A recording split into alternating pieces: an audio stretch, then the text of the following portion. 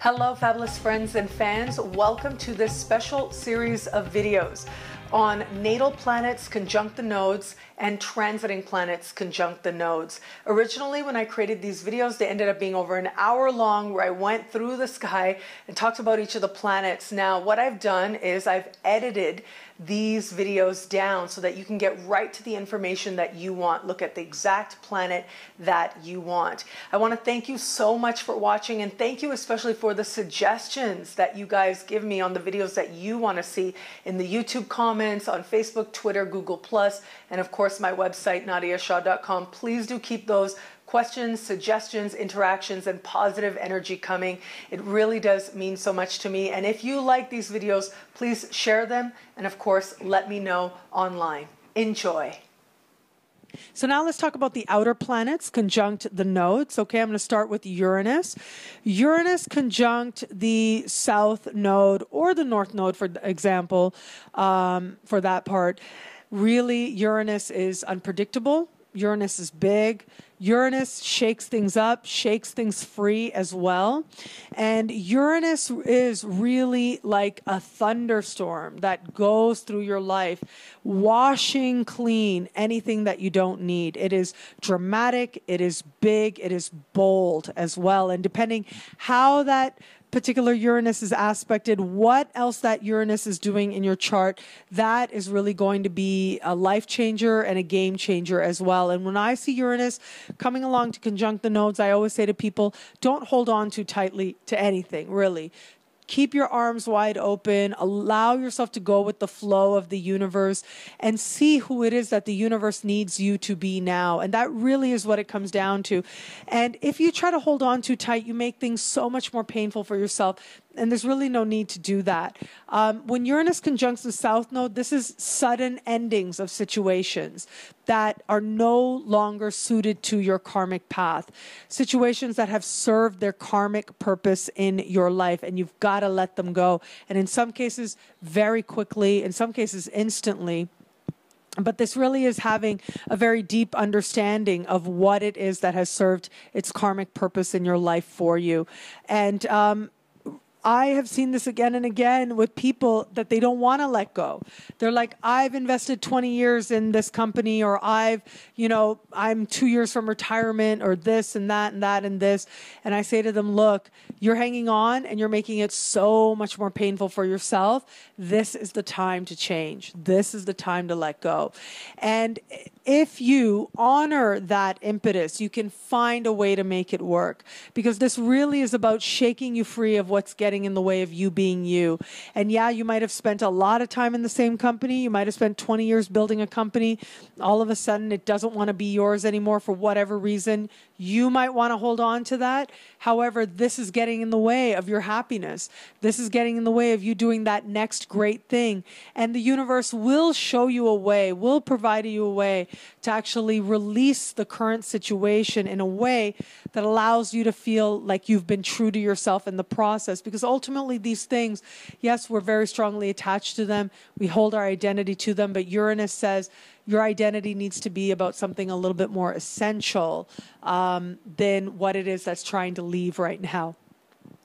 And as I said, you trying to hold on really just makes it worse, makes it more painful on you, and there's no need for it, because you're being moved towards a future that you'll likely like so much more. There's no reason you can't do a lot of the amazing things we dream to do. You know, I'm reminded of this when, because I'm so fortunate. I know I'm so blessed. I get to live anywhere pretty much. And, so many times people, they come, for example, they come to Cancun, they go to Mexico, and they come and they only come for 1 week every 6 months or every 2 years, and that's it. And then they're in jobs that they really don't like. Well, Uranus comes along, conjuncts your south node.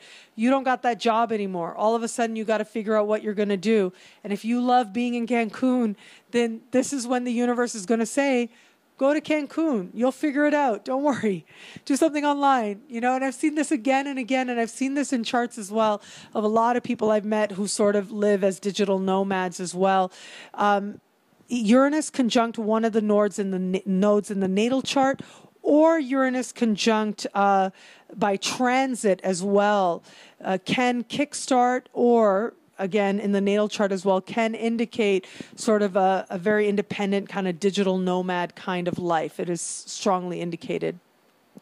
Jupiter conjunct the North Node is about you moving into the future. It's about sudden insights, sudden opportunities, people coming in out of nowhere to bring you blessings, people hearing about you online especially. So when I see Uranus conjunct the North Node, I say to people, what you need to do is have an online presence of some kind. Get some kind of website up, something that expresses who you are, what you're about, what it is that you want to do in the world, something that you feel is a really honest, authentic expression of you.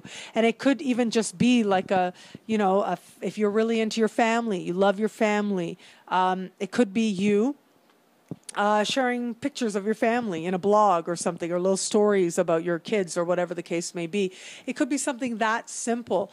But really, I say get an online presence going, because that's going to help you tremendously to welcome in new people, welcome in new opportunities as well. It doesn't have to be something you have to have a huge investment in. Uranus is the nomad as well, right? So it doesn't have to be something that's a huge investment. It can be something super simple. It could even be you just creating some videos for YouTube as well. Something that simple that opens up greater opportunity to you. But Uranus also represents fame. And so when Uranus conjuncts the node, the North Node, that possibility of becoming big in an instant opens up as well. And so when I see something like that, also I say to people, like, just be out there. Do what it is that you can do. Whatever feels right in your soul to do. For some people, that might be leaving that life, not necessarily being out there anymore, but saying, you know what, I want to have a family, and I'm going to change my life drastically in order to do that. So that's certainly a possibility that is indicated there for you as well. But when Uranus conjuncts the North Node, the people that we attract are different. It's our own genius and energy that's trying to manifest. And the people that will attract at this time are those that can be very intelligent, like sort of genius even, people with really unique ideas, people doing something really experimental in the world. We could be in an industry where all of a sudden we realize, hey, there's a better way, there's a next way to do this. We start aligning ourselves with people who are doing something really interesting, really cool in whatever area we are in, whatever industry we're in. But I've also found, look at what house Uranus is the ruler of, because that area is likely to go through a lot of changes and sudden improvements as well. Again, Uranus will not shake free anything that doesn't need to be let go of. When Uranus conjuncts the North Node, yes, there's an element there that we are broken free of, what gets in the way of our evolution. But it's less about what's ending. When Uranus conjuncts the South Node, it's about what's ending. But when Uranus conjuncts the North Node, it is clear we are going in this direction.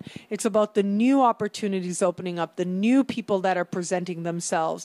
And it really is about a definition of yourself that is free of the expectations of others.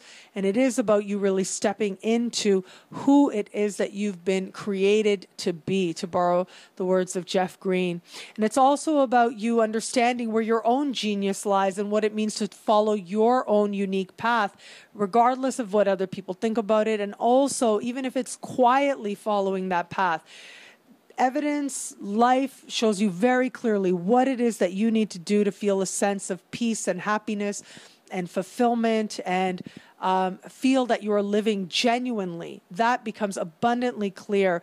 And we also have the willingness to make those changes to actually live that personal truth.